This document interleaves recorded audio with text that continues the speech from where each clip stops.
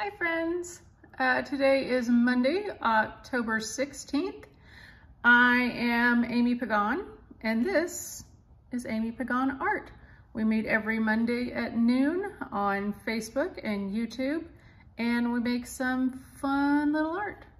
And we talk and we share jokes and we just kind of get our week off to a good start. This class is completely free. You do not have to buy any special supplies. I'm going to demonstrate using watercolors and colored pencils. You can use markers. You just use whatever you want, okay? I will show you what I'm using in case you want to buy similar supplies or you just want some advice. Do not feel pressured to buy anything at all. I don't make any money off of that. I just like to share the things that work for me. Okay, so today we're going to be doing spider webs and I'm going to show you two different ways to do it.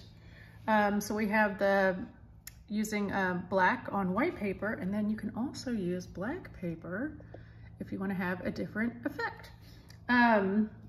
So for this one with the black on white, I used Canson 140 pound cold press watercolor paper. And I used my Prima Marketing Art Philosophy Classics. I do like this particular black. If you want to just buy one of theirs, it is number 12, but you'll find it in a bunch of their different kits. Also use whatever you want. You can also use a black pen. Sharpies are some of my favorites. I was going to show you one, but apparently I've moved it elsewhere. It's fine. Just, you know, the thin point Sharpies. I like those a lot. Use whatever you want. If you only have a ballpoint pen today, use it. Who cares? It's your art. So that's what we're going to do. Before we get started, let's remember why we're here. Why are we here, you guys? We're here to have a good time. We're not going to be painting the Sistine Chapel today. I don't want you to stress. This is just for fun. Relax, maybe learn some new techniques, give it a try, and make sure you finish all the way to the end. And when you're all finished, please take a picture. That's for two reasons. Number one, I think that when you take a picture, walk away and look at your picture, you see all different kinds of new things. And frankly, every single time I've done that, I've found something new to love about my art. And I think that you will feel the same way. Number two, that's so you can put your picture in the comments and share it with us so we can all support one another and give each other awesome feedback and go, yay, you did it. And also it makes me a better teacher. I guess that's three reasons. It makes me a better teacher to see, you know, how you guys are doing. And number four, it makes me feel awesome. So thanks. Thanks for those of you who share. I really appreciate it. You can also just DM it to me if you want to. Past projects, if you're interested. Most recently, we did this awesome little froggy. Here he is done with colored pencil, and here he is with watercolor. We did pumpkins. This is watercolor, this is colored pencil. We did candy corn. We did some cute little ghosties, and here's one little ghosty all by himself. You could do any of that. Okay, if you want to find any of those, you can look on Facebook or YouTube at Amy Pagan Art. Those are all just waiting there for you. Okay, you guys, if you promise to be kind to yourself, be nice, finish your project, and be kind to you, give me a heart or a thumbs up, and yeah, share this class if you want to. Get your friends creating with you. Okay, ready? This paper is a 4x6, which is the size of a postcard. So I didn't buy it that way. I just bought a regular pack of Canson paper and then just folded it, tore it so it has this nice little edge. If you are using watercolor paper, you're gonna wanna have your bumpy side up. I'm gonna scooch this over here so we have our example and then the one we're working on. Okay, normally we start out with pencil sketches. We're not gonna do that today, you guys. Whatever medium you're using, pencil, paint, crayon, marker, you're just gonna do it. We're gonna wing it and you're gonna be great. All right, let me get my paints ready. I'm gonna put it right over here. Oh yeah, for my for the black on white, I did use my Posca pen. You can also use white watercolor if you've got it. You can use, where are you, friend? Here, let me show you. One of my favorites, Dr. P.H. Martin's Bleed Proof White. You can use that. You can use white crayons. Use whatever you want. Okay, if you're using a brush, the brush that I'm using today is my Princeton Select Round number 1. You can also use a number 6. I know I use those all the time. You can use whatever brand you want. All right, I'm gonna rinse my brush in the water. Here, let me show you. Remember never to leave your brushes sitting in the cup like that. That ruins the lovely little point. Go like this. If you have, and then drag it along the side so you don't have big drippies on the side of your paintbrush. Drippies will get all over your paper and make you sad. Okay, so our thought process here. Let's look over here. Can you see these big arches? That's what we're gonna do first. We're gonna do some big arches and then we're gonna build off of it. I know this looks complicated. Mine is gonna look different from this, the one that I did today. This is one I did yesterday. And yours is gonna look different. Part of this is really making it your own. It's gonna be awesome. I'm gonna walk you through it, don't worry. Okay, here we go. I'm putting a little bit of paint right on the tip of my brush, a little bit of black, and I am going to do a big letter U. So here's the side of my paper, probably give myself like a thumbprint, and I'm gonna come all the way to the other side with a thumbprint left. Let's see, scooch, scooch. All right, ready? I'm just gonna make a real thin line. The best way to make a thin line is to have your paintbrush facing as much up and down as you can. The further over you lean, the fatter your line will be. All right, ready?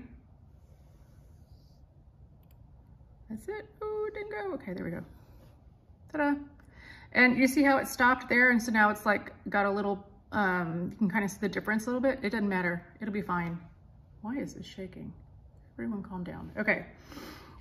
Let's do another one. All right, you can see how it got a lot lighter. So that just means I need to add a little more water and I'm gonna dip it in the paint again. I did a little swishy. Usually we have to measure and see what is happening. Oh, I'm touching it. Sorry. Okay, there, now I'm not touching anymore. Okay, so usually we have to measure stuff and say how big is it? It's fine. It doesn't matter this time because we're just making spider webs and there's gonna be different every single time. Okay, and then obviously we're gonna do our spider later, but we'll talk about that. Okay, so I have some big loops, right? And now I need to think about how they would attach to the wall. See these little Ys? We're just gonna branch some of these off. Doesn't matter how big or how little you make it, just kind of branch it because your little spider is not going to count on her whole spider web being attached by one little string. She's gonna say, no, I need several. See that? So we're just gonna make these some little Ys. Now, here's the fun part where we're really gonna make it our own. We're gonna add lots of more lines, and then we're gonna think inside those lines about making them more spider web-like. So you remember in school when you would do your spider webs? And here, let's just draw one real quick so I can show you what I'm talking about. Okay, so one of the things when you're learning to do spider webs in school, or you're doing for Halloween contests, you do X's and then you'd connect with a little circle in between, right? Little curvy line, little curvy line, little curvy line, little curvy line. And you can totally do it like that. What we're doing right now is looking at the spider web hanging sideways. This is sideways. So we're gonna think about this shape if it was sideways. Ready? Okay. We're going to divide these up. So I'm gonna say, okay, here's this line, here's this line. I'm gonna connect them with a curvy line. And then I'm going to make more curvy lines with the fattest part facing out. So here, see the distance between here and here? So that's my fat end. So I'm going to put an upside down U on the fat end. And then I'm going to do another one and another one. And then maybe I'll divide it with a few more lines going to that little point. And now we can see that spider web shape in the spider web. This spider web, she has been spinning this for so long, it's fallen apart. It's gotten back together. She repairs it, it falls apart some more. So that's why we have lots of awesome little pieces. See that drippy right there? There we go, okay. All right, so here's a little line and there's a line there. So I'm gonna make a triangle kind of point, like a letter V. See how it's a letter V now? And I'm going to go round, round, round, round. Does it look too fat to you? It does to me, so let's divide it in the middle. Haha, all right, let's do another one. Making a little letter V. And I'm doing curvies. Now, if you are doing this on black paper, you would use white, but you're going to use the very same kind of strokes. And we're just going to rinse and add, look at my drippies, y'all. Not following my own advice today. Okay, let's make some more letter V's in between our lines. Okay, there's one, there's one. So now we have a V. And what are we going to do? We're going to do a curvy line, a curvy line, a curvy line, a curvy line. And then maybe do another line in between. Let's build off of this one. Okay, here's one side of my V. There's the other, look at that. A curvy line, a curvy line, a curvy line, a curvy line. Curvy line, curvy line, curvy line, curvy line. See how we're doing? We're building lots of little spots where our Spider Girly was fixing her web. And then we can add even more. Let's see, here's a little V that's gonna go up to the ceiling. Curvy line, curvy line, curvy line, curvy line. And then I'm gonna do some more little lines in between. Oop, and she's got little V's at the top. So we're basically just dividing everything into V's and then adding curvy lines. Now, if we want to add more pieces hanging down, here's this curvy line here, here's this curvy line. We can do another curvy line, just a letter U, and then let's divide up in between there. The nice thing about this project is, let's say you make a boo-boo and your curvy line isn't as curvy as you want, or your straight line isn't as straight as you want. It's okay, because it's a spider web. And maybe it was falling apart and she had to go in there and fix it. Right? So it doesn't have to be perfect. Speaking of falling apart, let's make this thing look like it is falling apart, because she has been living in this old Victorian house and nobody's been cleaning the ceiling. So we're gonna have lots of little pieces hanging down. See that? That's where her little web was sort of falling apart, and she hasn't gotten over there to clean up the extra bits yet. So we're just doing some little lines hanging straight down. She'll get around to fixing them eventually, but she just hasn't yet. And those can be any length you want. You can have them go all the way down your page. I'd leave like maybe a fingerprint at the bottom, fingerprint's worth of space at the bottom, just for the ease of composition on the eye. Now I would encourage you all to share your jokes and comments and questions in the comments section of this video. I am back from our trip to, well, we did a lot of things. One of the things we did was stop and see some very old buildings. My daughter is super into creepy stuff right now. She's a teenager. They do that. She wanted to go see some really old houses that had fun ghost stories. So we did that. One of the places we stopped, and y'all, I'm just doing the same thing over and over. I'm just making lines and connecting. I hope you can find this really peaceful. One of the places we stopped was the Woodstock Opera House. in Woodstock, Illinois. It was beautiful, absolutely beautiful. And it of course has some fun stories to go along with it. It is still a functioning opera house. It was built in the 1800s. And when we were there, they had a Harry Potter show going on. So not the movie, but there's a stage show. I believe it was like a comedy based on Harry Potter. And so that's what they had going on right now. So if you are in the area, I encourage you to stop by, go look at their website, maybe pick up some tickets. They also have a really cute little cafe right next to the Opera House. It was a really cute little town, Woodstock, Illinois. We stopped and also had hamburgers while we were there. My husband had looked up and found good reviews for this one hamburger restaurant. And we were looking at the menu, and I kept thinking like something, I kept thinking like I'm missing something. And then I was looking at the names of the hamburgers, and they had really weird names. Like one was named the Bill Murray. Now Bill Murray is a very popular, famous resident of Illinois, specifically Chicago.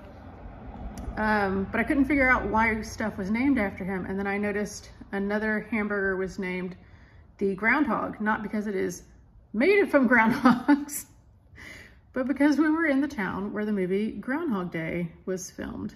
And it took me quite a while to figure that out. And then I looked out the window and saw a big mural of the movie. And then I realized that the park that the Opera House is right in front of was the park where they filmed a large part of the movie, where Puxatawny Phil was supposed to be. And they had like the snowball fight, all that. If you've seen the movie, you know what I'm talking about. And if you haven't seen the movie, it's constantly on TV.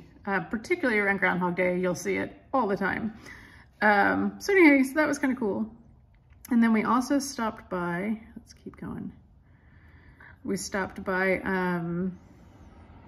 this old house called the Shipley House because it was built by George Shipley.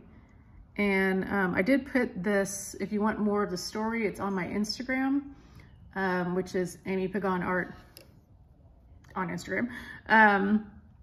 But the whole house was built without any 90-degree angles. So like, 90-degree angle, like a corner. So everything is curved. Even the front door was curved, and I don't just mean like curved like they made a round door. The door itself, like the wood was curved like this. So the door like would open like that. It was so weird, y'all. It was really interesting. And there's some cool stories behind all that. And I did put more of that on my Instagram if you want to see it. I think some of it's on my Facebook, but I can't remember. I like doing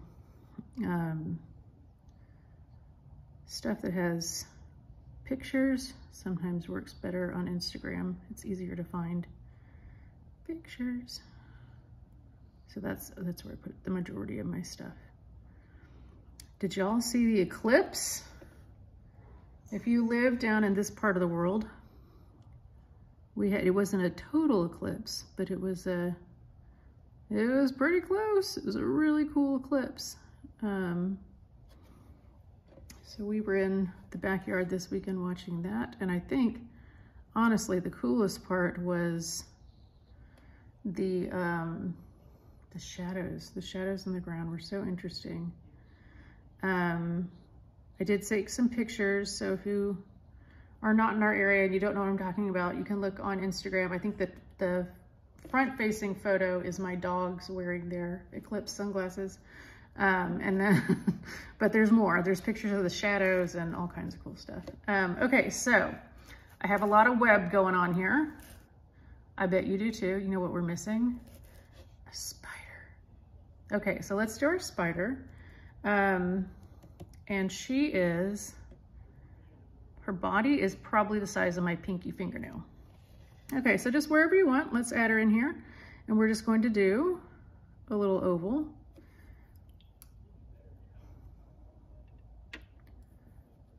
And again, you can draw your oval, you can paint your oval, you just do whatever you want. And then I'm gonna leave a little bit of white there in the middle, like she's got a little reflection. Okay, and then I'm going to do a little teeny tiny semicircle, and that's her head right there at the top. And if I can make tiny lines, eek, eek, those are her little pinchers that she's got in the front. Okay, so then we want to think about her legs. Okay, so spiders do not have like one knee, right? Every leg they have is divided in 4 pieces. So let's do that, and they kind of, watch how it kind of bends in a semicircle. So I'm gonna do 1, that's 1 piece, 2, 3, see how I'm coming towards like in a semicircle, 4. All right, let's do it again on this side, ready? So I'm thinking semicircle, but I'm doing it in 4 little lines. 1, coming out, 2, straight up, 3 to the side, 4 right there in the middle. Okay, and do it, these next legs sort of face more out, but they are still semicircles. 1, 2, 3, 4. 1 coming out, 2 up, 3, 4. The next legs are pretty small. We're just gonna do little semicircles. And these back legs, see how they hang down? Same sort of semicircle as the top. So almost like if we had a leaf shape coming up this way, we're gonna do it down this way. 1 going out, 2 straight down, 3 facing in, 4 facing in. 1 out, 1 down, 2, 3, 4. And that's our spider. Now our spider is not floating. She would have her little string of web, so let's give her that. I'm going to grab a little more paint on my bristle, and I'm going to go from her little paws, her little front hands there, all the way up to my web. This part of my web is so light you can't really see it. I'm just going to make it a little darker. And you can give her as many little spider friends as you want. I just did the 1 because I wanted that like visually to have somewhere for your eye to focus, but you just do as many as you want. And you can keep going with this spider web really all day if you want. You can add as much as you want. Just think about when you attach it to the wall, give it that little Y shape. Have as many extra pieces as you want. Divide it into as many triangles as you want. Now I did these today in black and in white, but you don't have to do that. You can use whatever colors you want. You know, really make it your own. Totally up to what you want to do. And then, you know, you can have as many like little wispy bits hanging down as you want. Maybe this one's kind of flying in the wind. So I'm going to kind of make it jiggly. There's a breeze coming through. Okay, and then